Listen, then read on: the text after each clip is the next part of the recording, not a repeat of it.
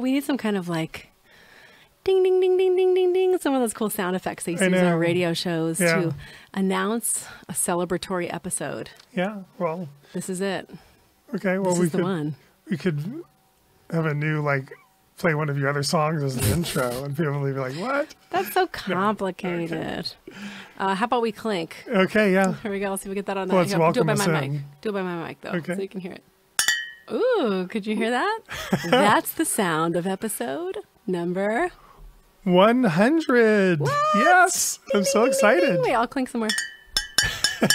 What are we clinking? We are clinking all natural Virgil, zero sugar root beer. Guys, this is sweetened with stevia. This is one of my favorite in a glass bottle treats. Well, think of how much more fun this episode would be if it was like my favorite Glutenberg, dark ale.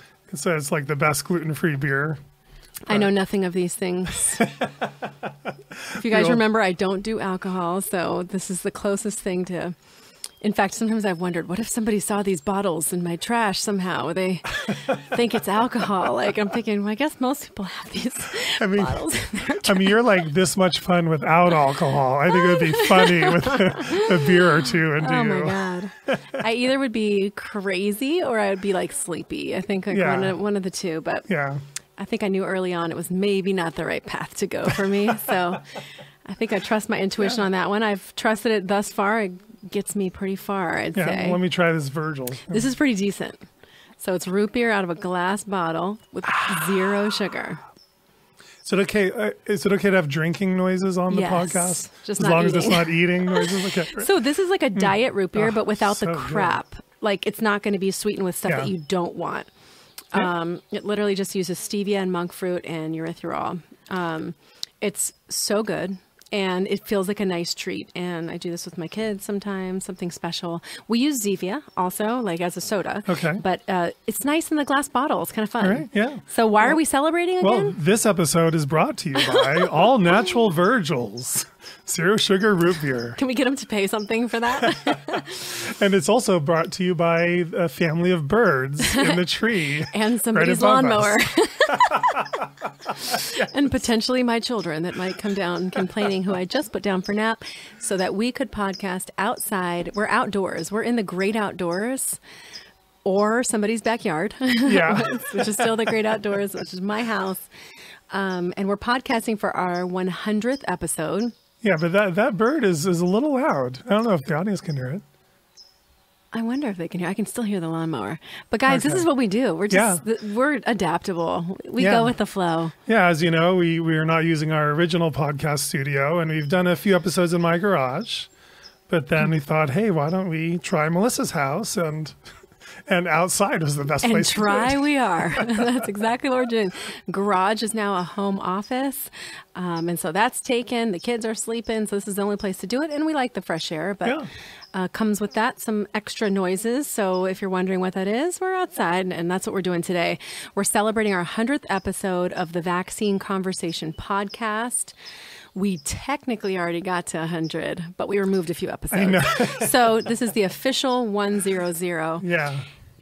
And instead of covering this episode with a bunch of, coverage of corruption and a lot of the awful things that are kind of going on right now, we decided to make this a celebratory episode.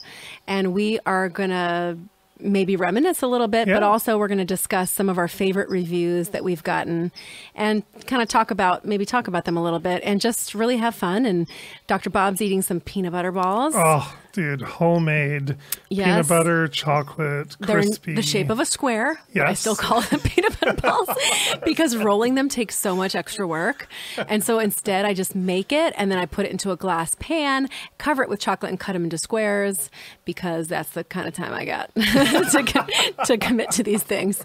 So, and they're really, really, really good. And they're peanut butter balls, but actually in this recipe, it's just almond butter and sunflower butter with crisp rice cereal, a little maple syrup, vanilla, salt, and a little refined coconut oil. It's like totally soft and melty now that it's been sitting I know. aside, and then the top is covered with a combination of Lily's no sugar chocolate chips that are sweetened with stevia, and then with 65% dark chocolate. So I do a mix. Then you mix a little refined coconut oil. Tip to those who may not know this, unrefined coconut oil is going to taste like coconut. Refined coconut oil is the benefit of the oil, which is great for baking, with zero taste. Okay. So what's nice is if you don't like coconut, you can still use refined coconut oil in your baking to replace any other types of oils or fats. And there's going to be zero coconut residual. And so what's nice is I used a little bit of that. It helps to thin your chocolate when you're melting it so it doesn't clump up.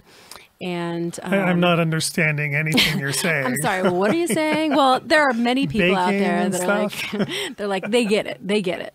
So this is actually, they're pretty decent. I have to admit, they're pretty good. So Dr. Bob got those today for his mobile podcast, Yes, the mobile yes. podcast. And we have our root beers and we're going to celebrate. So Yeah, shall I welcome us in? You never kind of let's welcomed do us it. in. Sure. Yeah, right. You got it. Now. Sure. Right now. Go. Okay. This time. No. Ready? I'm ready. Go. Okay, I'm What are you doing? Just let the doctor speak. You're reading reviews already? Oh, yeah. So sorry. I'm ahead of myself.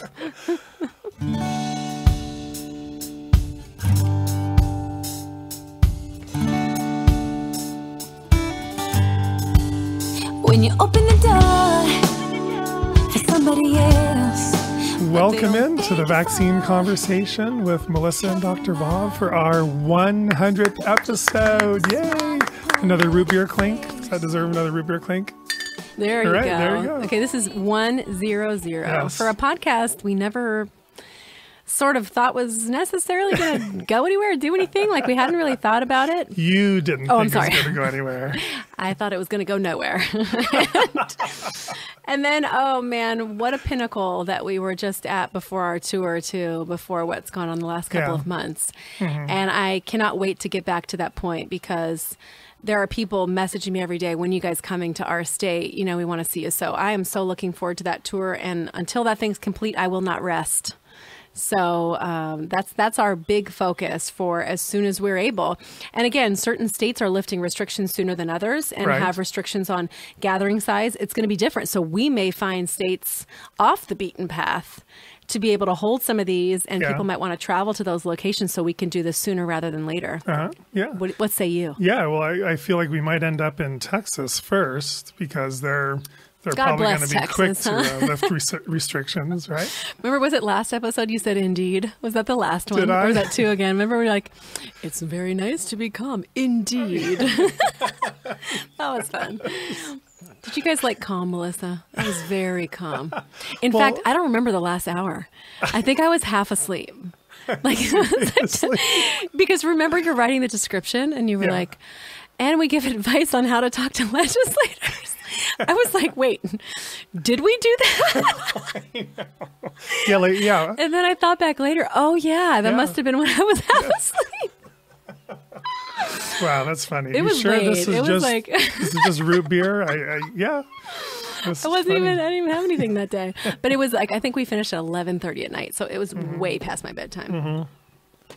Yeah, well, if you're wondering what the topic of today's episode is, wonder no longer because there is no topic. Wait, didn't I just say that? Oh, that was on the intro, though. Oh. I guess. Well, okay, so it's not official until it's after the welcome in. Oh, okay. But yeah, no, you're right. We already said that. Yeah, we're just going to read some fun reviews. You're right. Just chat and reminisce, and maybe this is therapeutic for you and I, just to have a normal conversation instead of talking about, do you know what's going on in Sweden and New Yeah. York? And Actually, I was thinking how nice to not have to do a lot of research for an episode. Because Yeah. believe it or not, there's a lot of research that goes into every episode. I mean, like, obviously, you know, when you're in the spotlight on a topic, like if you're going to do an episode on aluminum and you've got all these listeners that are going to be listening, you want to make sure you're bringing the best of the Right. best. And the thing with me is, I'm always afraid I'll miss something. I'm always afraid, okay, I got these Yeah. 5 studies, but what if I missed something even better than that? So I tend to even go like further because I want to make sure I've got all the best of aluminum, as if I would have researched aluminum for 20 years and put together my favorite 5 studies, which of course I haven't researched it that long. And a lot of these topics are new. And so we don't have the opportunity to research for years and years and years on one topic to bring it to you. And so we're kind of like coronavirus. This is all new stuff. So we've got to find whatever new stuff is out right now. And, that's the question I posed on my page. I'm thinking of making some VaxFax cards for coronavirus, for COVID-19 specifically.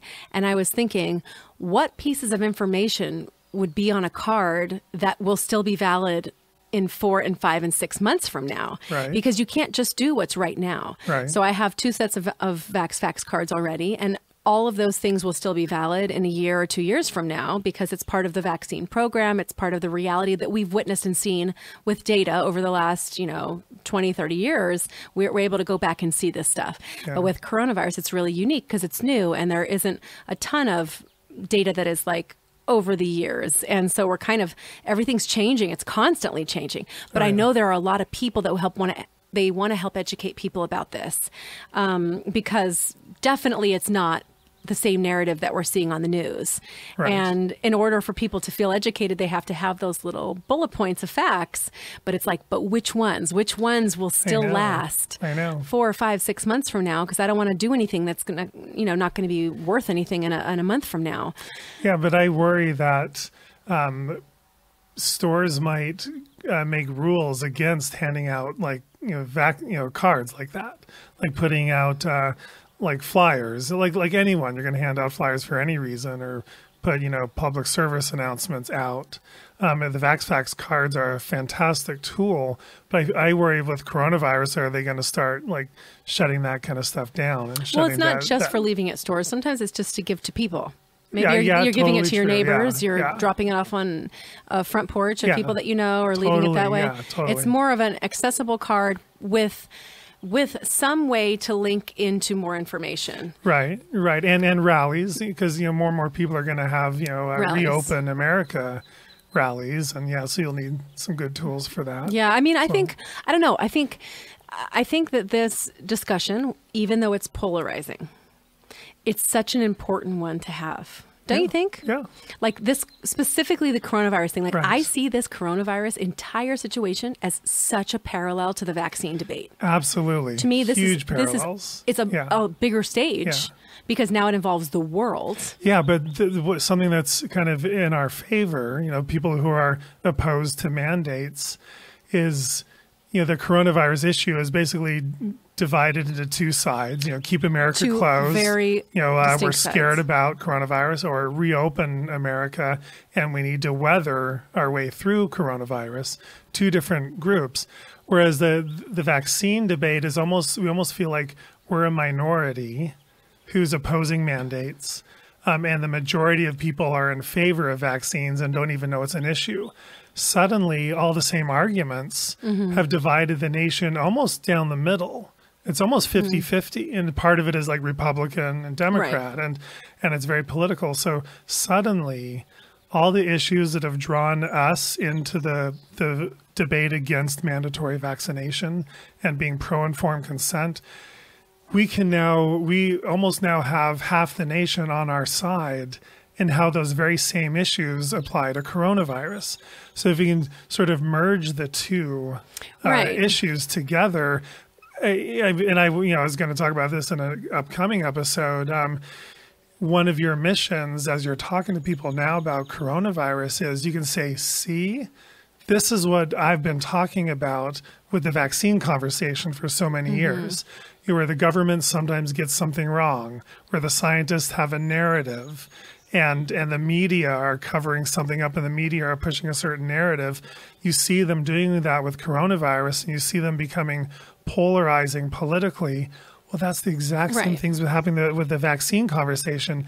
Now you sort of get where I'm coming from, and we might actually bring a lot more people into the health freedom movement and in the vaccine side of this conversation by helping them see the parallels. And I think that's maybe something that people can start throwing into their conversations as they're talking about coronavirus. Well, yeah, I think a lot of people that are mainstream are understanding that the news is very divided on this. On one news network, this is the end of the world, and on another news network, it's not that big of a deal. We need to get back to work. Right. We have unemployment. It's so two very, very distinct messages. And any rational person would say, how could there be two different messages about the same thing? And like anything, if my feeling is, if you have two different sides of it, then that means it's a complex issue that can't be black or white, and it can't be Right. decided either way. Right. So it doesn't, neither has to be the right way. The fact that there are two sides, that is the story. Right. Do you know what I'm saying? Like with the vaccine thing, totally. they can go, well, look at all these studies that show that vaccines are safe. Okay, but look at all these studies that show dangers. The fact that those other studies exist means to me, I cannot side on this side. I can't side on any side where there is opposing information. That's the point, is that you just have to be Right. open to saying, this is good for some, not for others. And because of that, we cannot make this black or white. And I think some people are starting to see there is a layer of corruption here. There's a layer of political motivation behind it. And also I'm seeing a lot of people that are very mainstream as it relates to vaccines, but would not get this particular vaccine. And they understand this has been rushed. Right. They understand that it skipped animal trials. They understand that the prior attempts at coronavirus vaccines have failed. And so there are some who get every other vaccine that still wouldn't get this one. And even that is the opening of awareness and understanding about vaccine choice. Right. And if you're talking to somebody who is very pro-vaccine but tells you they would have a lot of hesitation about a coronavirus vaccine, you need to explore that with them and kind of get down, into the details on that, because then they can maybe better understand why you've chosen not to give your child some of the vaccines, or why you have concerns about safety research and rushing the approval process. Because I'll tell you, in some of these city groups, you'll hear somebody go, oh, the only reason you want to reopen the state again or reopen the country again is because this hasn't affected somebody you know. Just wait until it affects somebody you know, and then you'd have a different view on it. And I'm thinking, that's the thing we've been saying about vaccine injury for years. Yes. Right? Yeah. But nobody wants to claim it then. Now all of a sudden somebody wants to claim it. It only becomes real to somebody when it becomes part of their experience. Right. And this idea that we know the reality is coronavirus is mild for almost everybody. Like it's the smallest portion, has survival rate of basically 99%, if not higher, based on full data. But that means there are going to be some people are affected, right? The same thing with vaccines. Right. However, when we've used that argument before, Yeah. hey, until this happens to your child, you won't understand. Yeah. But everybody calls us crazy lunatics. Yeah. And then you've got over here, if you said, oh, I know somebody that died of coronavirus, they'd be like, oh, I'm so sorry, condolences, right? Yeah. Like, and it's just such an interesting parallel that I'm noticing between, I've said this before, I feel like the 6 years that I've been fully invested in this vaccine debate has 100% primed me for this situation, because early on I saw red flags right away. I was like, not to be confused with false flags, red flags. I saw a lot of things that made me think, hey, this is like, it's almost like triggering these memories of going, well, I've seen that before, or this seems a lot like this, or it looks like they're using the same techniques here and same tactics here. And that made me right away go, something's up. Yeah. There's something here. What are you going to read? Yeah. Well, yeah, that kind of, speaking of what you just said about, I'm curious about what you wrote about coronavirus. We want to read you some of our favorite recent reviews and things that really spoke to us. And what you just said reminded me of the first review I wanted to talk about. This is from reviews on iTunes. And we've had like 1,700 reviews, more than 1,700 reviews, which is amazing. And this one comes from Silence654. I'm not gonna name the people on my reviews, by the way, just so you know. Okay, all right. Because we'll probably butcher every single one of these names. But this is about COVID, and this person basically writes, the information they presented has been shared by thousands of doctors worldwide.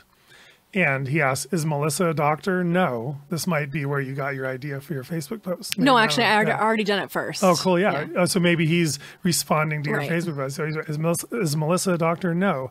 But she is highly educated, articulate, and data-based. Dr. Bob is the perfect balance to her zeal. So I guess maybe you're zealous and I'm boring. I don't know. But And you're snacking. no, but the things you started saying like 6 or 7 weeks ago at the very beginning of this is the exact same thing half of America is now saying. Your exact words, your exact arguments.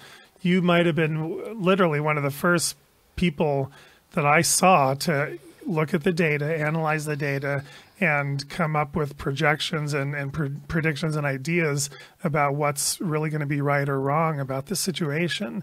And so I love that you were able to do that, and I think that's one reason why we can rely on you so heavily as a data analyst, because that side of you is so sharp, and literally it's not like you invented all these arguments, and other people came to the same conclusions independently. Right. When people look at the data, right, they make some certain conclusions, and now what seemed unpopular 6 or 7 or 8 weeks ago for you and I to be saying has now become what half of America and what many across the world are saying. And so I just appreciate this review and how they kind of articulated that. Well, I remember somebody writing on a comment on somebody's post. It's a mutual friend of ours writing, I love Melissa and Dr. Bob, but I think they're wrong on this one. And this was, 8 weeks ago or 7 weeks ago.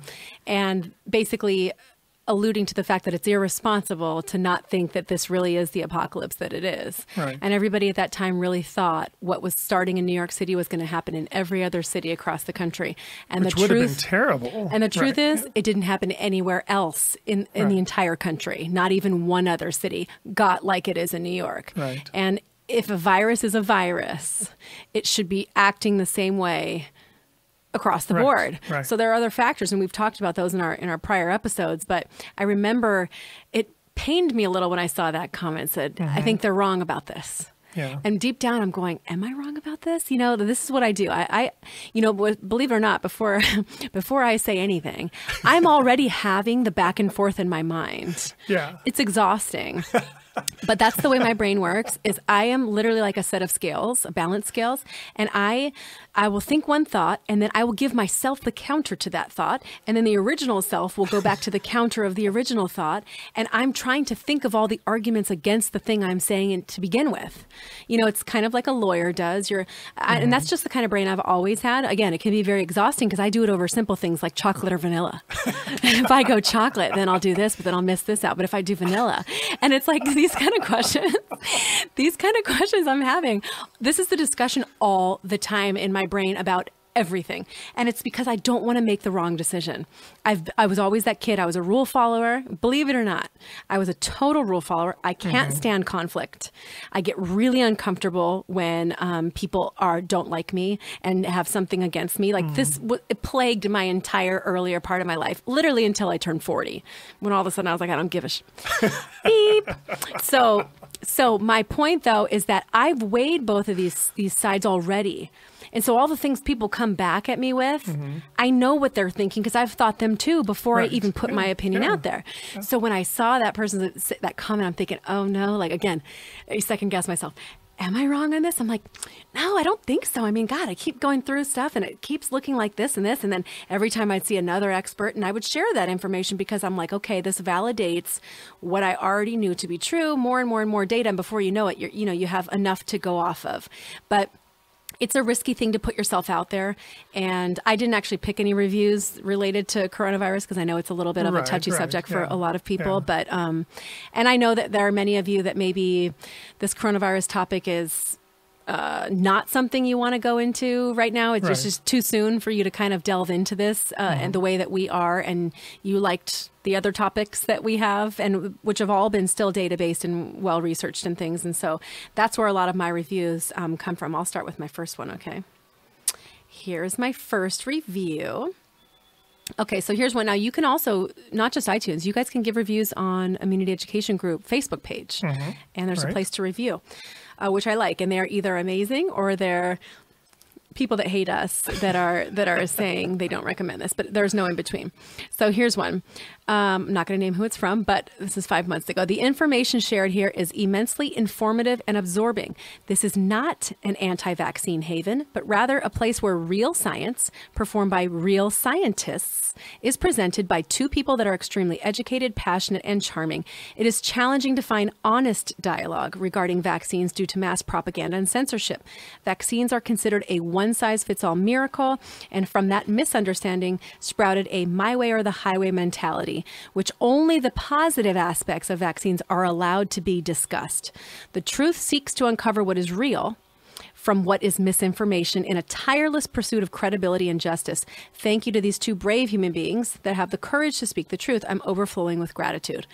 And a really, really nice review. And I like what she was saying. This is not anti-vaccine. And those one-star reviewers that want to give us the review that says this is completely anti-vaccine and we're completely one-sided, trust me, if you've met people that are extremely anti-vaccine, we are not like them. And and whether you know it or not, we get criticized for not being extreme enough. Right. So we get criticized for being too mainstream within the larger community in which we rest. But there is a difference of opinion across the board here, just like anything else. It's not one or the other. And I appreciate the fact that she's, and what I saw, the theme of all the reviews I'm seeing, this is data-based. This is well-researched. There's a lot of information. It's scientific. There are studies backing up what they're saying. They know this is not just based on opinion. People are appreciating the amount of actual science and data that backs up what we're saying. And I was annoyed. One person was like, oh, there's no access to the real information that they claim to be real. But yeah, there is. We have a website. And if you haven't viewed it, it's ImmunityEd, IMMUNITYED.org. And you can click on podcasts and you can find our sources page that goes through our podcast episodes. You can find links to studies and articles that we've covered. So we absolutely do back up every single thing that we say. Yeah, this was a review from Jana Lynn IEO. See, this is why I'm not naming names. But she points out, information from credible sources and doesn't get into conspiracy theories. And I think that's one thing that's always been very important to us.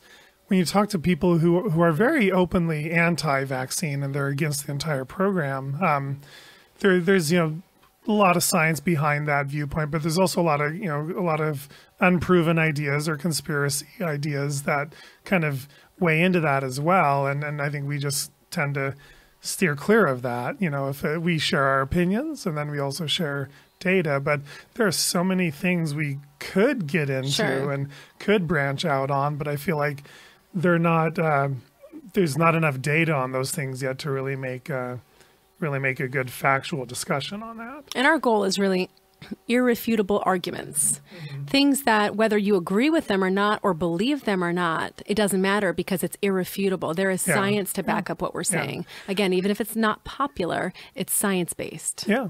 I like what Ashley JC wrote. She wrote, and I love this. It's full of so much information I feel I should have already known but didn't. And there's another review we're going to read as well, where a lot of people know everything there is to know about vaccines, but then they'll hear something. They're like, wow, that's something I never would have thought of. One piece, two pieces. Right. And I like how she writes, I'm currently making chili for supper and bawling during episode 38 when Melissa said how she is pro-choice. Instead of being anti-vaccine after your children were injured, you're pro-choice and you'll continue telling your story in order to share the truth and try to stop vaccine mandates. Well, now we know what her secret ingredient is. Tears into her special chili. I read that one. I remember that was so sweet. I love when people can say, I cried along with you on this episode, or this episode really touched me because it emotionally, I felt it. Because the reality is so many of our listeners are struggling within this vaccine debate. And like anybody being on the unpopular side of an argument, it's lonely. It's lonely being attacked. And it used to be lonely. Now that there's so many of us, though, it's way less lonely. But there are still very vocal people in city groups and things that are just, I promise you, these people are just committed to whatever they said they believed in early on, and they're so hell-bent on keeping that. Even if data is showing it's maybe not accurate anymore, that would be too much for them to have to come back and say, it looks like I was off on this, because they were so adamant Right. about it. Right. So then they just stay on that road, refusing to see anything else, much like the vaccine debate. I mean, this is what I'm saying. The level of people I'm seeing are very much like the super pro mandate, the super troll people that come online and really attack you. It's very similar. And when I'm talking about neighbors and local city groups, they adopt this narrative and this mindset and the way that they're attacking people, instead of going, hey, look, you know what? At the beginning, I kind of thought this, but after I sort of thought this. And, it's okay to change your viewpoint. It's okay to adapt the more information that you get. Sorry, I'm taking selfies of Melissa. I know, geez, I just like, think what how you cool doing? this looks, though. We're outside podcasting. In my balcony, my patio here. So I find it really interesting that we have people unwilling to go to a different place with their viewpoint, and unwilling to maybe backtrack a little and say, oh, I made some mistakes. Jeez. So here's another review I want to read. And I love this because she had me in the first line. I'm a numbers person. Me too. She said, I don't read mommy blogs, and I don't have an axe to grind. I'm not a conspiracy theorist. I'm not anti-vaccine. I love this podcast. I probably listened to most episodes twice or 3 times by now. Just jam-packed with the truth. Dr. Bob and Melissa are so informative in what they podcast about. All of their information is from the FDA, the CDC, the World Health Organization, and straight from scientists and medical professionals' mouths. If you're a parent or will be one day, or just a person with a body, it is your responsibility to properly educate yourself, especially when it comes to forcing untested pharmaceutical products into the veins of the public. At least a 5-star platform for information. Thank you. And again, not a conspiracy theorist, not anti-vaccine, a numbers person, wanting information and wanting science, and feeling like that's what I get when I come here. Yeah. And that was always our goal. Yeah, Samwell25 on his or her review called you a true citizen scientist, which I think is a great description of you. Yeah, because I mean, I'm an you've always honorary said, sheriff of data, like one of those honorary sheriffs. They get like a little badge. You're a deputy scientist. No, but a citizen scientist. I mean, you could have gone to a graduate school. You Right. could have gotten a doctorate. You could have been a doctor. You're way, way smart enough, and you chose a different path, which I'm very glad that you did, because I mean, your musical path has been amazing, and but you being a mommy and someone active in this fight. I mean, that all led you to where you are, but your brain is still that scientist brain. Right. And you don't have to have gone to medical school to be able to weigh in on the vaccine debate. You can read the data just like anyone else and Yeah, I want understand to, it. and actually process it. on that point that you're saying, I want to come back to the whole "but you're not a doctor" thing. I want to read something somebody wrote I thought was really great. Okay. After you do Okay. your next review, just reminding you. Okay, right. So Sunshine Sarah HB. Let me say, she's taking selfies. Well, you gave me an idea. Never Okay. turned down an opportunity for a good photo. So she wrote, she wrote, okay, No more Dr. Virtuals for you. too much. Yeah, You the got a root quarter beer. of that Oh, thing. see, the root beer, it's in quotes. Yeah. Okay, so on the bottom. No, she writes, I'm so grateful that I was directed to this podcast.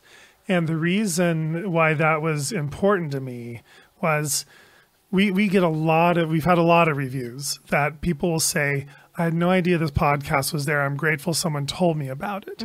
I wanted to learn more. I'm so glad someone told me about this podcast. That's, if you're a listener, if you're an active listener, that's, one of your jobs, I guess, is to tell people about this podcast. And the more people you tell, stop You're laughing cut at me. off. Last call for Dr. Bob. Guys, it's only like quarter of his root beer that he's had so far. Anyway, you get what I'm trying to say. The more people you tell, steer them towards us, and then we'll take over and we'll get them involved in the vaccine conversation. And I love hearing that people were brought to this. They didn't just hear that you and I were doing a podcast and they already knew us and they started to listen. I love it when new people come in that didn't even have any idea who we were. More pictures? You done with pictures? No, I don't know what you're talking about. Right. So No. then there's Mrs. Sassy Pants, maybe from Colorado. She wrote, I didn't want to get depressed. Well, she wasn't going to listen to the podcast at first because she didn't want to get depressed at hearing us spreading the ugly truth about vaccines. But guess what? After further urging from a friend, I gave it a shot and I'm not depressed. I'm empowered. Right. And to me, that's really exciting because, again, I've seen that word a lot too in our Right. reviews, empowering, Yeah. which is what's better than that? I mean, like, I don't want to bring up names, but like Z-Dog, let's just say Z-Dog MD guy, he kind of does outlandish things to kind of draw attention to what he's done, even though he's a medical doctor. His stuff, he doesn't necessarily, I wouldn't say take it completely seriously, but he tries to either be confrontational or he tries to be goofy or he tries to be whatever. I don't know how many people leave his episodes feeling empowered. Yeah. They might be entertained, but not empowered. And to me, entertained is for the right now. Empowered is forever. Yeah. And the thing is when you are changed as a person and you are inspired to have more conversations with people, then it is like the gift that keeps on giving versus just being like, oh, I was here in that moment. That was funny and case closed. And, so when you do see reviews that continue to talk about, I felt more empowered. I felt like I could have these conversations. I'm more brave now. I'm more confident now. It's like those are permanent changes in some people. And I'm still surprised that, that we continue to hear that. It's so very amazing to me to hear that. So this whole not a doctor. So I'm starting a series on my Facebook that's kind of like, are you a doctor, Melissa? Are you an epidemiologist, Melissa? Are you an emergency room physician? Are you a virologist? And then right underneath that, I say no, but he is, or no, but she is, whoever the person is. And then I'll quote somebody who has that background and it'll be a viewpoint that has been something I've either brought up and it backs up what I've said already. And it's funny, I get a lot of people commenting on there going, I get so frustrated with the whole, but you're not a doctor. And so it's interesting. I made a little meme yesterday that I posted about it needs to be a doctor, but not that doctor. Yeah, I saw that. Yeah. Not that epidemiologist, not that expert. It needs to be science, but not that science. And that's something that is exactly like the vaccine debate. You can say, Dr. Bob, da-da-da-da-da, and they'll go, well, he's a quack. Right? Oh, sorry if you've never heard that before. So sorry. I guess that was kind of insensitive. Someone called you that? just so people know, he doesn't really read anything about himself. So, okay, hypothetically, if somebody said that about you. So it's funny because you can actually say, no, this has been backed up by a doctor or by a nurse or by a researcher or whatever. But not that doctor. Right. And it doesn't count. It's not valid. It means nothing unless and we're seeing a ton of that in the coronavirus discussion.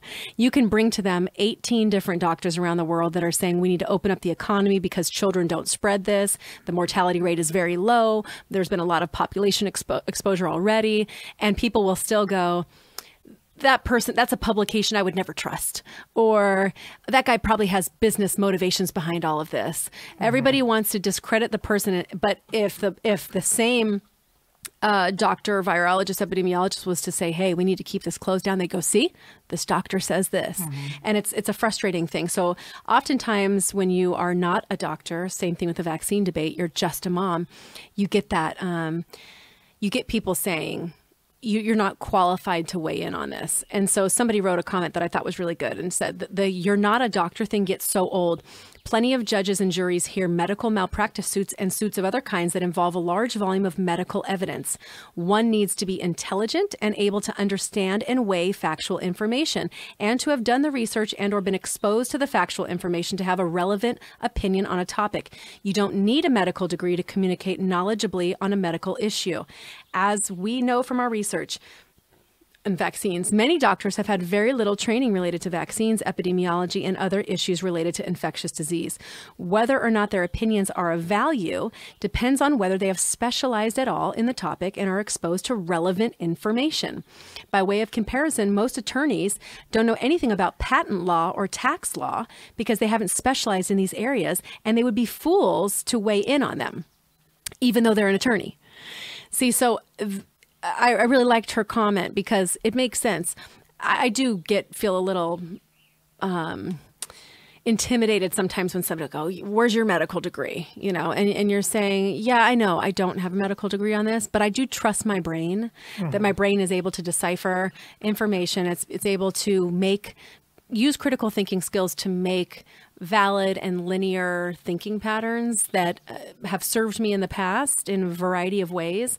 I mean, there was a reason that I think I worked well as a home educator and a tutor and an SAT tutor, is that you've got all these different topics you have to do. And you might not be a specialist over here, but because you have the ability to take information, conceptualize it, and communicate it to others, you should be able to do that on all topics. You're trusting the data. You're trusting the content and the experts to give you that information. And then you assimilate this, put this to a broader objective understanding, and communicate it to people. That's what anybody's brain should be able to do when you're intelligent, as an intelligent person. And that doesn't mean you have to have a degree to be able to do that. That's not to say I would testify as an expert anywhere. Obviously I wouldn't, because you have to have the credentials to do that. But it doesn't mean you can't have the conversation. And that's kind of what people are making it seem like. You're not even, you know, you don't even have the right to weigh in on it. And it's like hell I don't. First of all, and you moms out there know that when it comes to your kids, you go to the ends of the earth to find the information that you need to protect them. And so, like she's saying in this comment, you sometimes will come across information that even the experts don't know, because you're actually specializing in a topic that other doctors don't even spend time on. Yeah. And that's not to say one is better than the worst. It's just the reality of it, you know? Yeah. Well, you guys, I know a small portion of our audience is hoping that we will bring out a few accents during this episode. Are they though? I don't know. So no, but when someone actually uses the word y'all in their review, I think that entitles me to attempt to bring out the South Carolina in me that got instilled when I was a child. Until what age? Until I lived there when I was 7 till 12. Okay. So it might take a couple lines to get into this, but it might take the entire review to get into it. But by that last line. So this is Elise Gill, and I have another one I'm going to have you read too. So Elise Gill writes, okay. I'm apologizing ahead of time. Okay. Every week, I wait for a new episode of this podcast to come out. I have listened to every single episode. I love the banter and the camaraderie the two of you have together on the show, and I love the friendship y'all have found through this fight. Oh, God. Since listening to this podcast, I have grown so much in my knowledge of vaccines, informed consent, and diseases. Bless your hearts. Right. Bless your heart. You guys are welcome. Thanks, Elise. Oh my gosh. Okay. The review was amazing. The accent was not. Like, I wish I had one of those big hooks from like Apollo show and I could just pull you off the stage. Okay, now God, that was so bad. I can have you read the next one, because the next one requires one of us to be from Russia. Oh no! And I totally could not do Russia. I thought I was going to do the Southern accent. Now I'm that's coming up later. Yeah, good. So this is from John Potvin in February. He wrote a really nice review that I thought Melissa from Russia. I don't know what your last name would be. From Melissa Russia. Ski. Melissa. That would be from Poland, but that's okay. Okay. Well, okay. I lived in Poland, but then I moved to Russia. So. Okay, so here you go. It's right there. It's my the God. top one. Which one? The top one. Oh my God, with the writing all over it? Yeah, well, no, that's highlighting, I think. Oh, is it? Okay, let's hear it. Oh gosh, I wasn't ready for this. Dichotomous?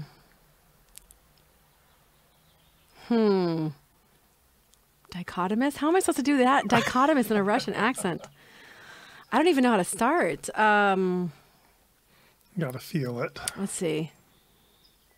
Thank you both for promoting civil discourse on this touchy subject. I will don't laugh. I believe this dualistic and dichotomous thinking is unhealthy practice, and I've heard nothing but good questions and conversations stemming from a place of kindness and concern with this show. Love to Russia.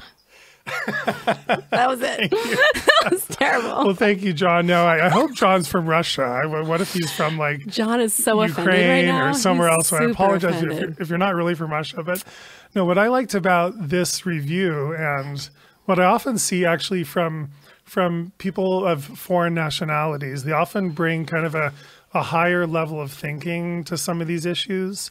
And the way they articulate it in English is often very impressive to me. So how he Like talks using about dichotomous. in yeah, there, dichotomous and dualistic. First of all, I'm like, what do those words mean again? But that's exactly what coronavirus is doing as well. It's there's two sides.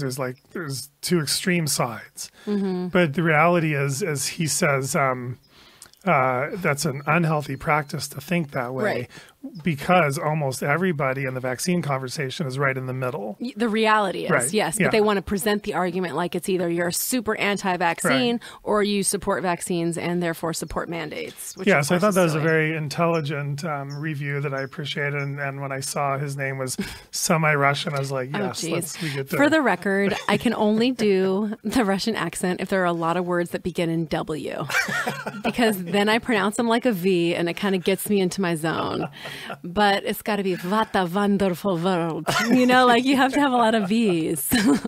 And if I don't have this is the problem, is I didn't have the W's. His name is John Potvin. So there you go. Okay. John Potwin. All right. See, I can't even do Russian. No, so that was so bad. I apologize to everybody if that was really awful. Just remember, it wasn't my choice. Okay, so- I'm going to read a next one. all right. So I'll tell you the next one that I am picking here. This was cool. I like this review. She said, this is he or she. This was the first podcast I have ever listened to and binge listened to the entire 2 seasons while working over the last couple weeks, and I'm dying to listen to a 3rd season. I tried finding other podcasts when I was finished, but you set the bar pretty high. Not only is the information on point, well-sourced, and easily digestible, the whole vibe of every episode was fun and engaging. I'm an ex-vaxxer and have immersed myself in research and education over the last 3 years since we woke up after a scary vaccine reaction causing my baby to be hospitalized. And being able to multitask education during work and hearing some new information and more dynamic to the multifaceted issue has been an invaluable resource and method of delivery. Thank you for all you do. And I like how, we do hear that a lot, is that it's easily digestible. That we put the information in a way that makes sense, and then people do it's engaging and it's fun, and it's ironic. Honestly, it's ironic with this topic that this could ever be fun. I think it's just because I either don't get enough sleep or I'm just happy to talk to another adult because I'm home with children all day long that I get a little goofy. And so I think it kind of, this is obviously not a fun topic. Right. But the reality is the stress of all of this and being immersed in this all the time, we're looking for that companionship, camaraderie, support of others that are also in this. It makes us feel better. It makes us feel like this is not a huge uphill battle that we know it is, because it's impossible, absolutely impossible to be in this if we did not have the support system that we have in our groups and the other parents and all the other medical professionals that have all come together. It makes you feel less lonely, less isolated. Oh, yeah. It gives you renewed energy to continue fighting this kind of stuff. So I guess it ends up coming across as fun, but that was never the intention. And I don't, even on the serious episodes, I try to keep a straight face as long as I can. Sometimes it works, like if I'm tired. Yeah. But if I'm not tired, then I start laughing somewhere along the line in there. And I know that's totally unprofessional. Well, but I've said it early on in the podcast a long time ago that you and I need this to be fun. We need it to be interesting for us, and we need to enjoy these conversations. And I mean, I need to look forward to the 3 hours we're going to spend on an afternoon doing this instead of me working or going to do Drudging. something fun or Having a life, like a real life that doesn't involve all this data. Right. And so I think that's maybe the way that you and I are able to really thrive on this is, we can, to me, it literally is, it's as fun as I hope it sounds to the listeners. I mean, I know me myself, I'm personally sitting here having fun, enjoying these conversations. Well, Looking forward to it. I'll tell you the one thing that I've said this to some of my friends who are also in this movement. The one thing I really appreciate about people that have this awareness, the awareness that, informed consent, medical freedom, that understand vaccine injury, is that these people are more open-hearted than an average person. Mm-hmm. They're more willing to share. I mean, you'll meet a stranger in this movement at a rally, and within 2 minutes, they've told you maybe the hardest thing they've ever gone through, which was an injury to their child and how it devastated their family, their marriage, their whole world broke into crumbles, and how they've just now been able to come out of their house and come to these rallies now to try to fight for this. It's like you'll get that in the first few minutes of meeting somebody. Yeah. And they're willing to just lay it all out there for you. And they are willing to just be honest and be giving. And you find another medical freedom person and you're like, hey, you're one of my people. And there is that sense in this community of being very open-hearted, being very honest, being authentic, and being very kind. And I think that's one of the things I hate so much about what the media tries to do to our movement and make us look a certain way. Oh, we're dangerous. Oh, we're spreading misinformation. These are some of the most loving and kind parents you'll ever come across, whose lives have been devastated, or the lives of their friends and family have been devastated. And they put them in this position where they have to be the outlier. They have to be the one going against the grain. It's not comfortable to be the one going against the grain. It takes constant work and a very thick skin. And I get that a lot. People are like, gosh, you must have a thick skin. I'm like, well, to be honest with you, it took me 6 years to get here. Because at the beginning, it was really hard for me. Because like I said, I don't like confrontation. I don't like when somebody doesn't like me. And when somebody tries to attack me, I'm like, try to defend myself. Wait. And I realized it wasn't helping. Right. And so I had to learn the hard way. Basically, you do you. You do what you do. You bring the content you want to bring. The people that get it will get it. And the people that don't. And it's all good. And you find those that you align with and you stick with those and you don't worry about the rest.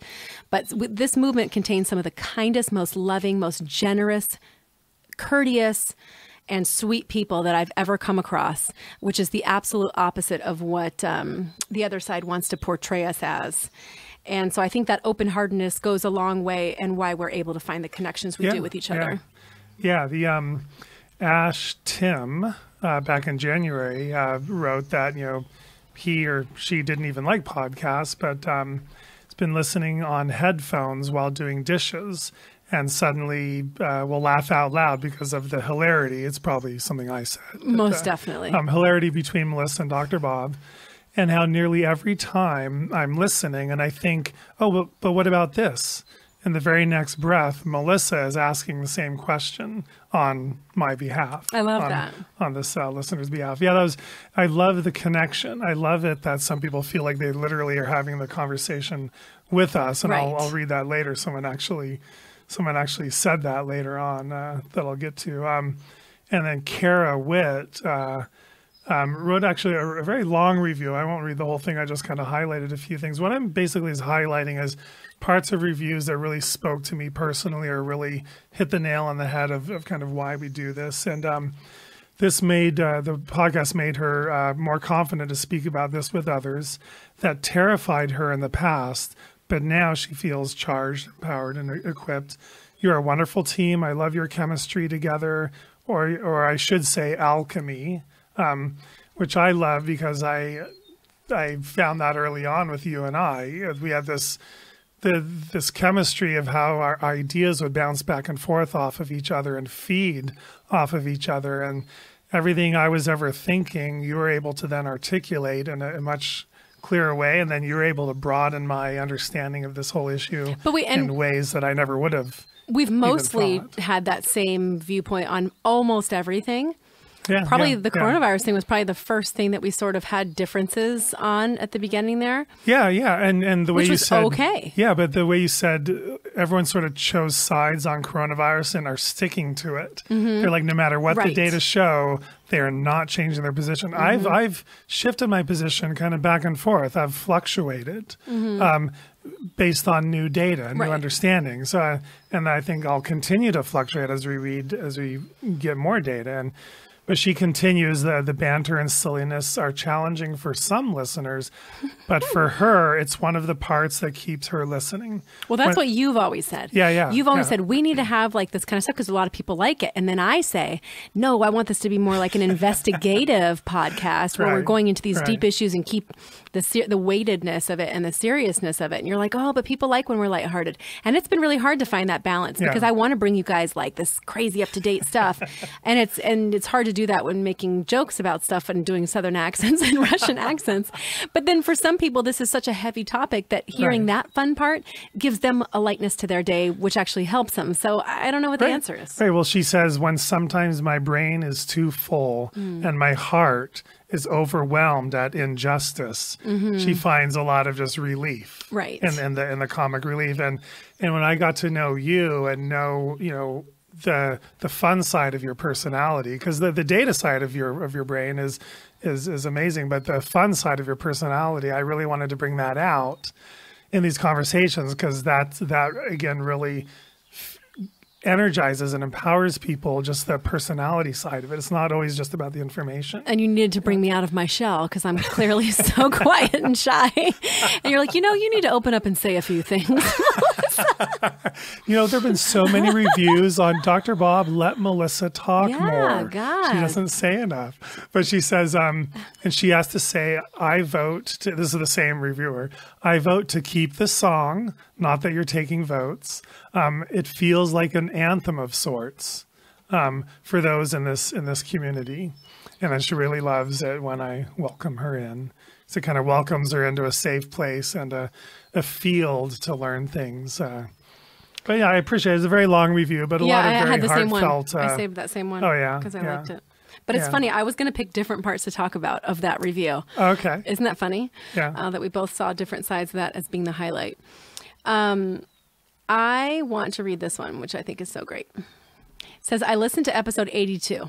And this one has gotten a lot of play. This is the Meeting Jimmy Kimmel episode, just like I got a lot of traffic on my Facebook post about it. That was And amazing. she said, I listened to this episode of the Vaccine Conversation Meeting Jimmy Kimmel today, and boy, did I need it. The other episodes are great, factual and informational, but this one was different. I've been struggling lately, trying to figure out how to manage my anger, guilt, and frustration about my son's vaccine injury and turn it into something positive. I just want people to listen to me and to understand my grief. To do that, we need to connect with people and show them that vaccine injury is real. Every single emotion that we feel about this is real. We are parents, siblings, and loved ones of the vaccine injured, and we have to be their voice. I love Melissa's real, raw, and emotional experience that she had with Jimmy Kimmel. I felt all of those emotions that she described in my own experiences, and she pushed me to want to do more and to do it effectively. Words and experiences are powerful, and this is how we're going to make a difference in this movement. Keep it up. You may not know it, but you keep some of us going, even when we feel like giving up. God bless you both. God bless this movement.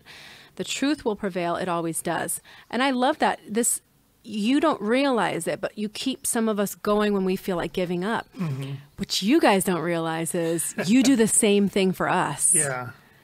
Like when I get messages like that, it's like, okay, you can't stop doing what you're doing, like as exhausting as it may be.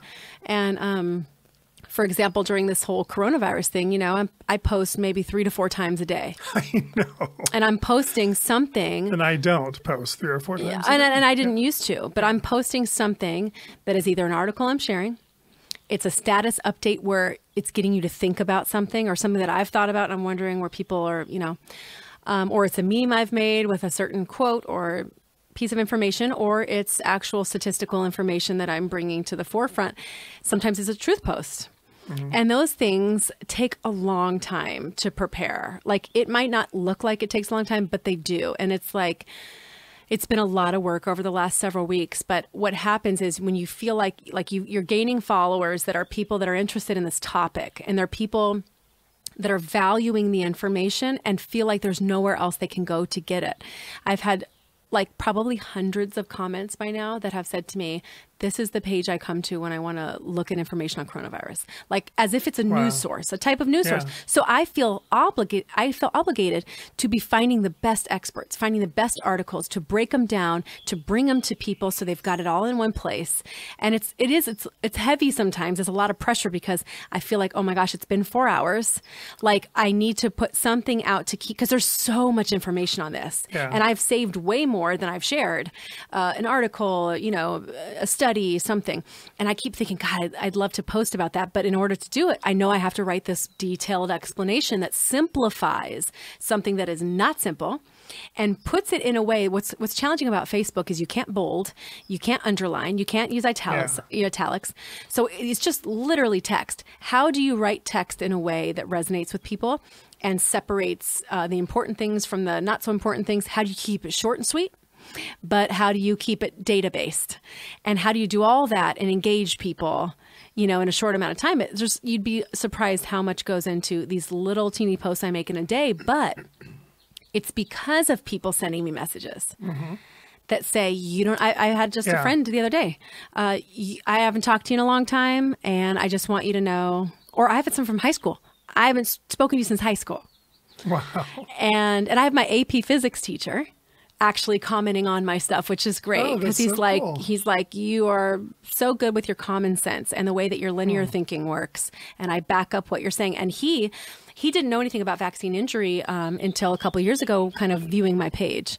But, again, AP physics teacher, this guy is a science man. He's educated. And then I'll get people going, I know we haven't talked in all these years. I just want to tell you, I know you're taking a lot of heat for having this unpopular opinion. But you're putting out such good information. People need to hear this. They need to hear these other experts. Yeah. And so reviews that we're reading now to you and messages like I'm talking to you, it's sometimes when we feel overwhelmed and we feel tired and we feel like, I don't want to have to do this. But you realize people need it and they are benefiting from it, and it's empowering them and it's helping them to feel better about the way that they feel right now. It does inspire us and encourages us. So it's just funny to get a review that says, you guys keep us going even when we're tired, because I want to say right back to you, you guys do the same thing for me. Yes. I don't know if the same is for you. Oh, yeah. But I know, it just inspires me to keep going. Yeah. And every time we have one of those live events and we meet people after and you're hugging people and they're telling you, you have no idea how much you've made a difference. It's like, those are the moments that stick with you and you go, it's worth it all. This is all worth it. Yeah. Because, like we always say, we're not getting paid to do this. This is not a money-making opportunity, despite what the other side might think. In fact, I've had people say on my Facebook page, like, well, clearly you're being monetized. By who?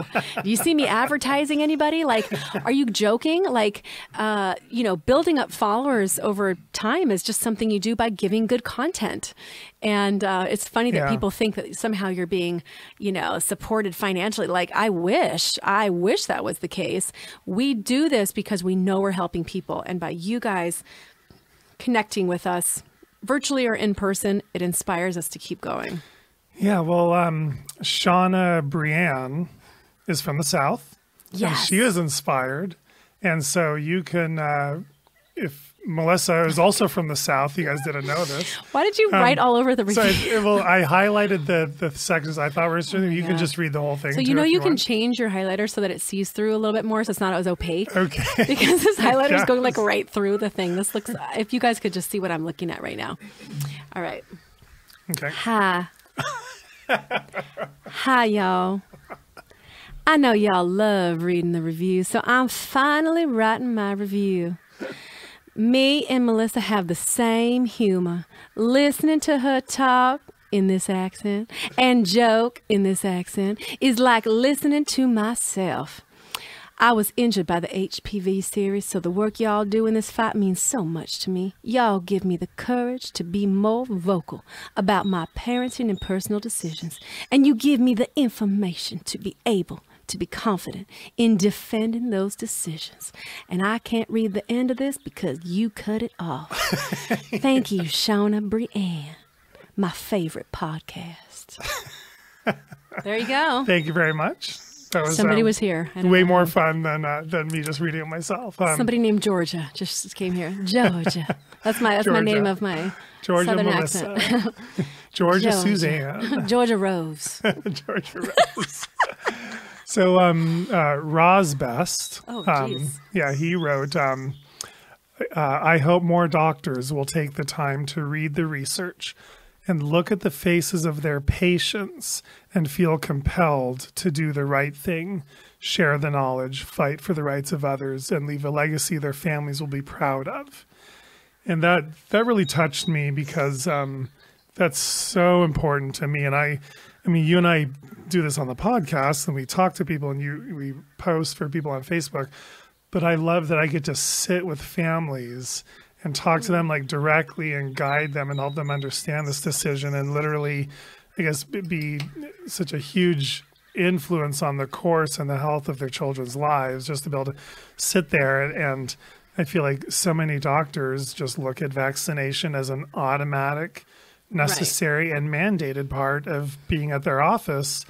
And they, like this person writes, they won't take the time to read the research and look at the faces of their patients and feel compelled to do the right thing. And that's what really drew me to this. I realized informed consent was the right thing to do. That's what's mandatory. And this is a I could complicated not topic. do that. It's not like this is simple. Right. This is not whether or not you give a vitamin D supplement to your child in liquid drops and that just like some kind of simple little things. This is so complicated. It involves so many layers and it involves a lot about medical history and family history and understanding side effects, and everybody's body's different. And it should be something doctors are willing to talk about. You would want your patients to be so educated on this that they could help educate others because they're so well knowledgeable now. Yeah. When I was a personal trainer, that was one of the things I really liked, is I gave a lot of people, as you can imagine, nutritional data and sports medicine data based on the theories and ideologies about why you want to move your muscles that way. Not, I'm going to go work somebody out for an hour. I saw it as an opportunity to teach somebody how to do it themselves. Because if I trained somebody to have an education base where they were able to pass that on to somebody else, then I'm really doing my job. I didn't want to be one of those people that's like, oh, well, you're only going to feel like you can do this when I'm there because I'm going to push you to work out and do more push-ups and be more sweaty. And like, that's what it wasn't. There was education behind it. Like I would sit on that very first like free episode, free session that you get at the beginning. And I would go into all this lengthy detail on nutrition. I would go overtime every time. I wasn't getting paid at all to do it. But I felt like if I gave you enough facts, enough information, and you remember even half of it, you're going to be able to take that and use it to your life in the future. But I'll tell you, the personal trainers I work with were not like that. They were like, the time you work out with me is when you work out with me, and I'm going to work you out, and that's the end of it. But I see everything as an opportunity for education. And if I've done all the study, the anatomy study and the muscular study and the nutritional study, I want to share that knowledge with people the same way I feel like I've researched vaccines now, and I want to share that with somebody so that they already know the answers when those questions come up. I don't want somebody to rely on me. Just like as you're a doctor, I wouldn't want my patients to always have to come to me to ask me the questions. I want to inform them in a way that they now can answer those questions on their own because you've done such a good job. Yeah. We got a helicopter friend flying by. This is like censorship 101, guys. They found out we were doing the podcast. They traced the signal. It's going to hover right above us. They know we're here. They're confirming with their video equipment that we are, in fact, He's circling at my house doing a podcast. And they said, yep, we got him. We've got a visual. He really is circling. No, I think he's his name, going away. what's his name? His name's called Duke. The name of there's this like helicopter that circles around here. He actually has a name named Duke. Right. No, but that's so true. I never want patients just to listen to my opinion, or if they come to me and just say, Dr. Bob, tell us what to do. I don't. Yeah. I tell them what to read, what to understand. They need to learn a lot. Yeah, it's and important. then I help guide them because they really need to know, both sides of this issue. Kudos to that. I have another review here from Community Education Group that says, love, love, love this podcast. I'm so thankful for all the evidence-based information. I appreciate them sharing their findings and articles they cover. You can do your own research, just like what we're saying. At the end of the day, people will always have different opinions on topics, but we all need to show each other respect for our personal choices. We should have the right for medical freedom and the choice of what to put into our bodies. This podcast sheds light on information that is otherwise buried down so deep it's hard to find. Not surprising at all. So you see that? We're shedding light on information that is buried. Yeah. So what we always say is this information is there. It's the CDC, it's the California Department of Public Health, it's the World Health Organization. We're not making this up. But if you're not researching, if you're not doing the deep dive, you'll never find this. Yeah. And this is how they get around their whole like, well, it's out there, we're being transparent, but they don't make it widely available to people. And sometimes you do have to kind of go, you know, me, I'll always like start on one article and it leads me to like this one and then this one and then this one. And before I know it, I'm like, you know, 18 degrees of separation way over here. But how else would an average person get there? And people ask us all the time, how do you research? How do you find how to research? And it's like, you literally just have to go looking and you have to go searching for certain keywords and things. Yeah. And so I thought that was nice that she brought that up. And I love that you're so good at that. I mean, you, well, I enjoy it. right. Yeah. Yeah. I don't know that I'm good at it. I enjoy it. Right. Which is important. I Yes, because you don't. mean, no, I do You've not. said that straight out. Like, I don't. I don't like It's so funny. So like if I have 2 hours off in the late afternoon after work, I'm grabbing my book, sitting in the backyard in the sun, either finishing my coffee from the morning or having a matcha or having like a late afternoon cocktail or something. To me, that's an amazing 2 hours. Your amazing 2 hours is probably nap time every day, you know, and you're not sitting in your backyard laying out in the sun. Oh, I wish. You are researching and researching and reading and researching I because am. you like it. To you, I that's like it. relaxing. Well, I don't know that it's relaxing. It's a constant quest. Yeah. It's a constant quest to know more because you know what happens is every conversation brings up more questions for me. So like if Yeah. I post something that says, how about this? Like I just posted today about alcohol consumption. Alcohol consumption and sales has gone up to 55% according to the Nielsen ratings since lockdown. 55%, Wow. which is like very intense. And then in the article, they talk about alcohol consumption being related to respiratory infection and how you're more likely to get something like coronavirus. So here we're put into a situation where we're locked down. People are drinking more. It's making people weaker and more susceptible to infection. And then people are getting infected. It's like, it's just this awful cycle that we're basically perpetuating with the policies that we've chosen. You know, this is in my opinion. But sometimes you'll post something like that and then somebody will come on and go, and then what about this? This also makes me think of this. And then I'm like, oh, great. Now I got to go look that up because I'll put it in my notes. Yeah. Okay, here's another thing I need to follow up on because I want to, whenever something is, a point is made, I want to get all of the little, what are they called? Tangents? Yeah, or like on a river, you've got all these little tributaries. Yeah, I was thinking that's what it was. So you have these little tributaries. I want to also follow up on all those so that when somebody says, well, what about this? You can go, here's that. Yeah. Here's the answer to that. That blocks this. Okay, let's go over here. That blocks this. And so process of elimination, we end up with the theory that this is going to equal to more infection, or this is going to equal to increased domestic abuse or violence or whatever the thing is. Right. And I have to investigate all the possibilities. Yeah. And so usually when it is nap time or nighttime, I'm thinking, okay, I need to work on this, or I'll be scrolling and find a great article and go, oh man, I'm gonna have to break this down and make a post. And sometimes I'll be doing that at night before I go to bed. Yeah. I'll get it all ready so that I know in the morning I'll have it ready to copy and paste and post. And to me, it's like a type of success. Like I feel like I've gone through this. I find this interesting. If I find it interesting, I know other people will find it interesting. And the research element, I just can't stop doing. Yeah. It's like, it's so addicting. It's like once you look into one thing, then I go, somebody will go, well, that wasn't true for Taiwan. And then I'm like, great, here we go. Now I got to go start at the beginning. I got to learn everything there is to know about Taiwan. Yeah. What was Taiwan? How many cases did they have? What was their mortality rate? What was their lockdown policy? What happened in the past with their flu seasons? What's their hospital system like? Do they believe in masks or no masks? What kind of government do they have? I mean, it's like you have to go into all these types of details to make your opinion so that in one comment in a city group, you can give one sentence and go, well, it's not like Taiwan, who's a this, and this. And of course, nobody's even paying attention to that. And it probably goes into the nowhere. But I'm the type that wants to know. And I want to make sure there's not much I don't know. Yeah. Because I don't like that feeling. Yeah. I don't like that feeling. And so that drives me to continue looking Yeah. where you're like, you're okay with not knowing. And you're totally okay with Yeah. being like, I don't know. Yeah. Like you say that so often about certain things. I'll be like, oh, Justice has a rash because he had this allergy to these, what I have concluded through my investigative reports was from a diaper that he was using. But at the time, I remember saying, oh, look at this rash. And you're just like, yeah, I don't know.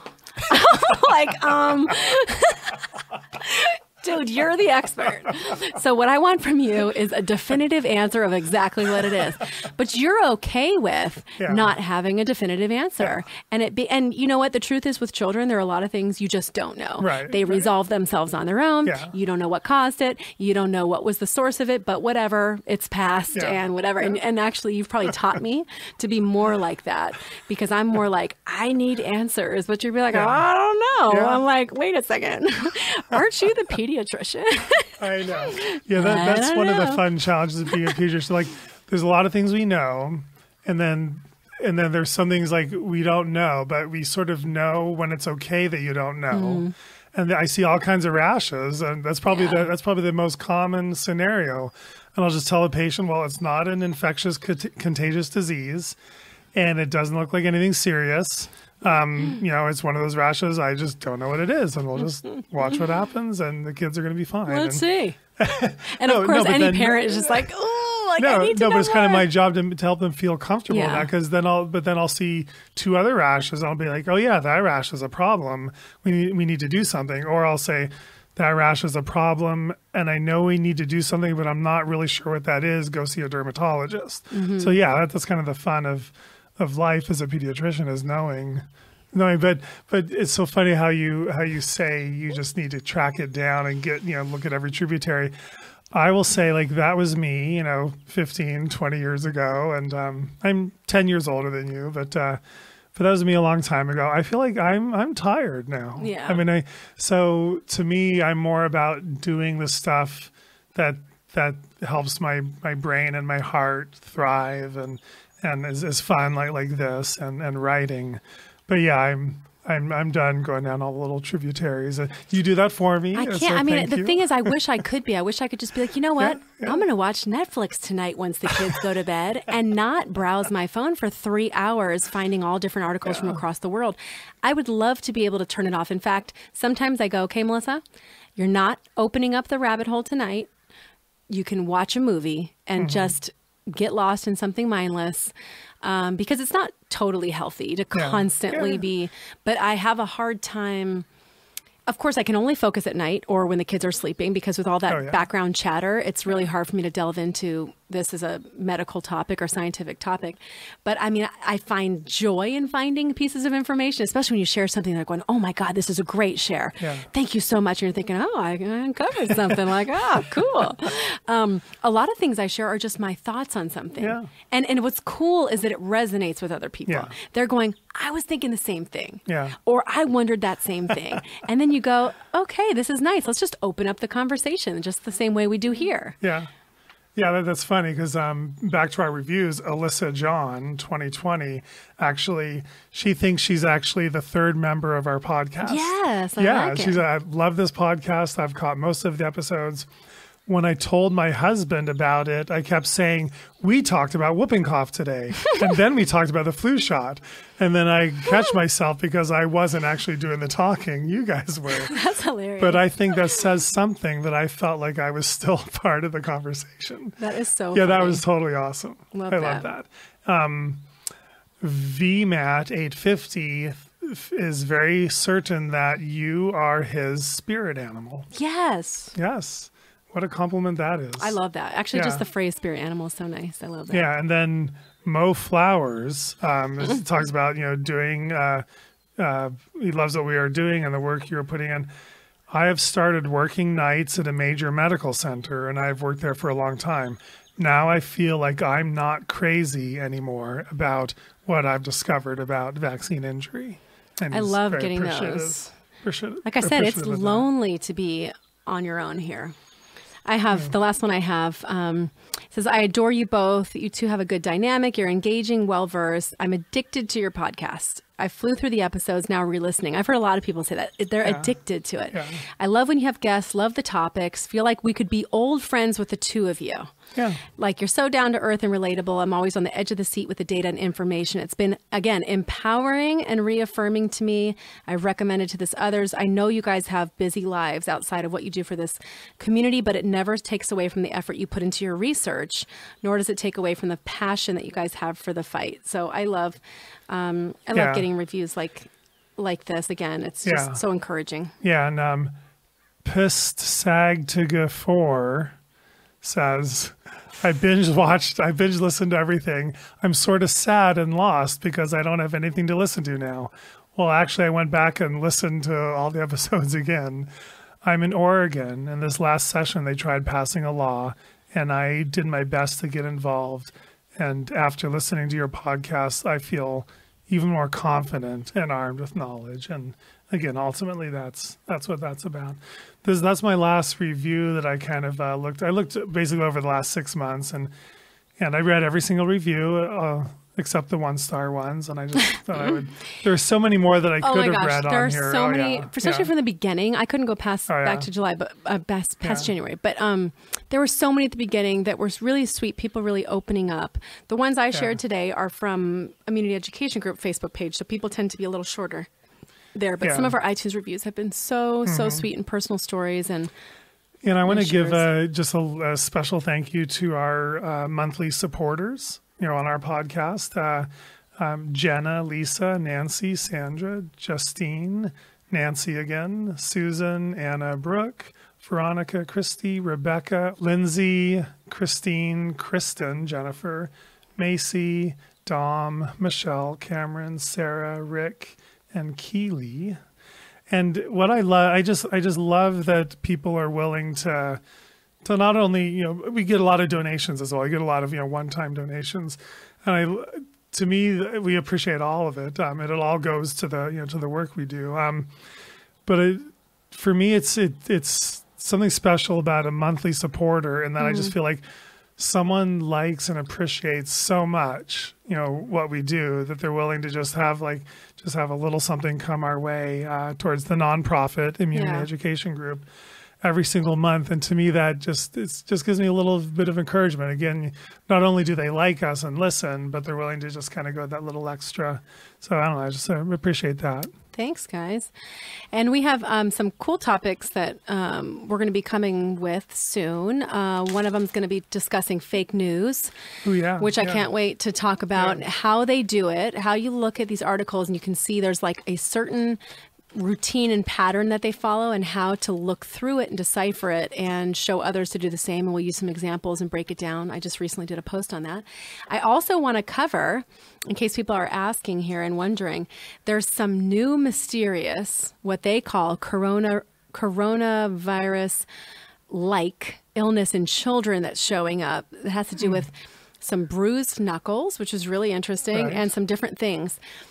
This sounds really scary, and basically what they're saying is these kids are have been positive for COVID, and now they recovered, and now weeks later they're having this new mystery illness that can potentially be serious. What they're not telling you, if you look past the headline, is that this is happening in cases that are not positive for COVID. So it's obviously can't entirely be related to coronavirus, but I want to go into that. So I found some great articles we can break down. You're talking about Kawasaki disease? Well, they're saying it's like that. Yeah, it's like that. It's like that, but they're thinking, and I think this could be a way to scare people a little bit, that it's related to the coronavirus. So anyway, we'll go into that, and we've got lots of cool things coming up. Including an airplane flying by. Another helicopter. That's another helicopter. You guys, that's twice. We're just sharing real data, okay? This is not a conspiracy theory. These are real reviews. Real reviews. But I wanted to add a quick thank you. I want to give you some of these. These are from Honey Acres, honeyacres.com. It's a family-owned business where they make honey treats. And these are what I gave you to drive home with from the fundraiser.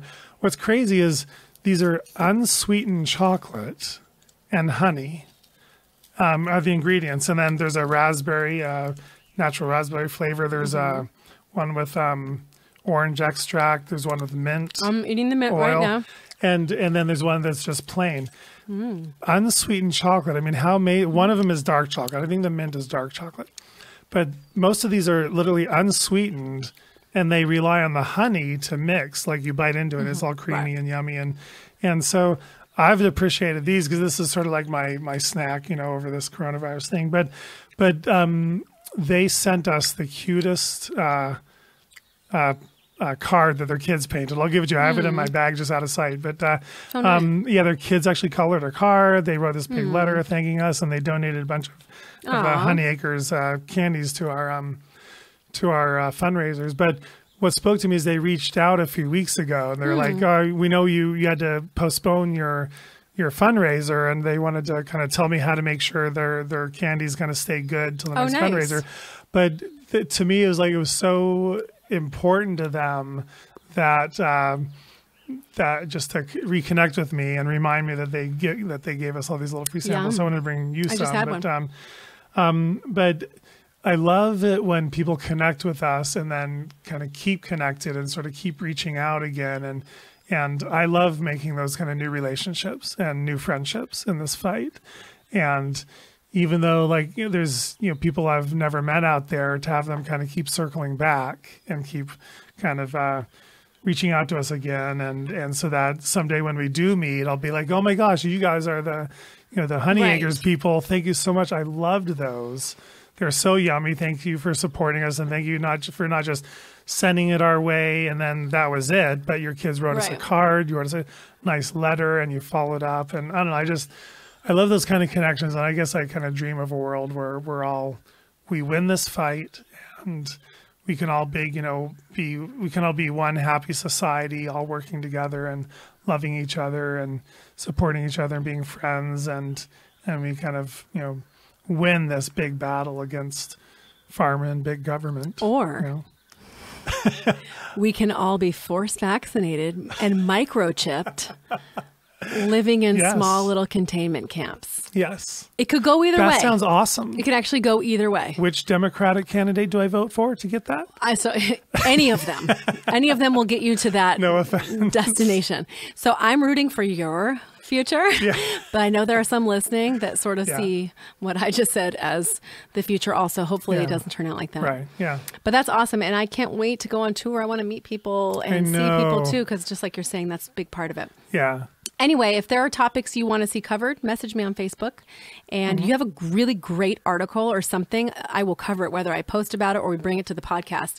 I've really relied on people have been sending me articles and all sorts of stuff. We should do an episode on the 2 Bakersfield doctors and how their video was taken off of YouTube. Censored because their information, even though they're doctors, went against what the narrative is. We should cover that because it's important to discuss. Anyway, so much to always talk about. Yeah, well, Happy 100. This has been fun. I know. Yeah, right. Yeah, happy 100 episode. Happy 100, and I drank my whole bottle, so I'm empty. I'm the kind of person I always need a final sip. When I'm done with something if I'm at a bar or something, I can't have a final sip until I've paid my bill and I sort of get up ready to leave. Funny. I'm like, let me take that final You've watched too many movies. You're trying to be that guy that does the last swig. I just leave the 20 on the bar and tap it. And yeah, right. Hey, knowing you, bartender. knowing you would not do that. Can I have my change? You'd be like, here's $1.73. No, I have 73 cents exactly. No, it's fine. They're like, you can leave too. No, $1.73 is fine. Should we end this episode or should we just keep going? Let's end it. I'm going to open another virtual. I wish I had more. Actually, those are my last 2. Well, thanks, guys. This has been really, really awesome. And this is not a season finale or anything. We're going to keep going. But I imagine we will have to come up with a season finale sometime soon. But who knows? Whenever Dr. Bob says he needs a break, quote, needs a break, quote. Melissa, stop being so hard on Dr. Bob. Hard. He works hard. You need to stop giving him so much. So much beef. All right, you guys. Thanks for listening, and we'll come back at you with some more data-based episodes. It was nice to have an opportunity for it not to be straight data-based and just to be information. Information and discussion. We love that too. And we love you guys. You make it possible. We would never be at 100 without you. That's the truth. Yeah. We would have never gotten this far. Right. And not only have we maintained, but we're growing.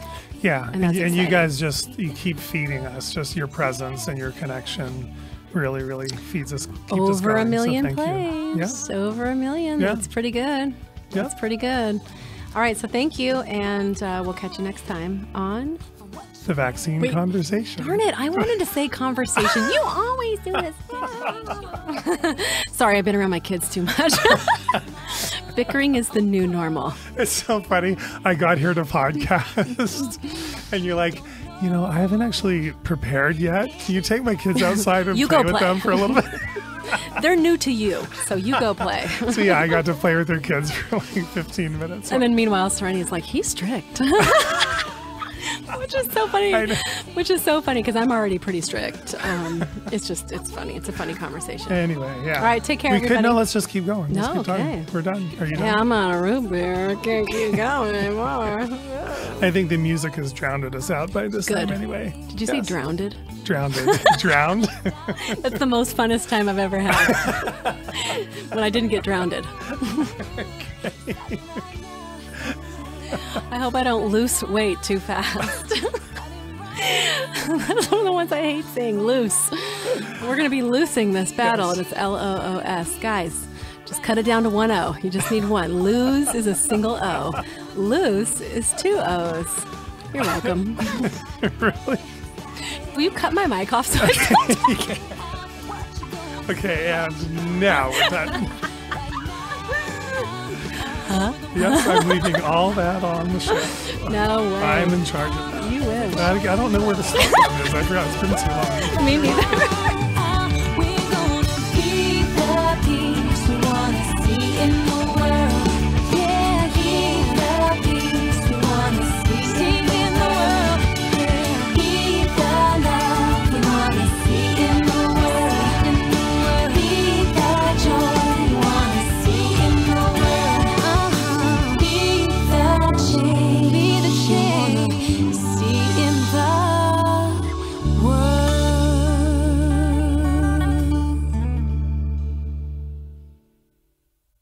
The information in this podcast is for entertainment purposes only. It is not intended as medical advice. Always consult your healthcare professional for information on vaccines and infectious diseases.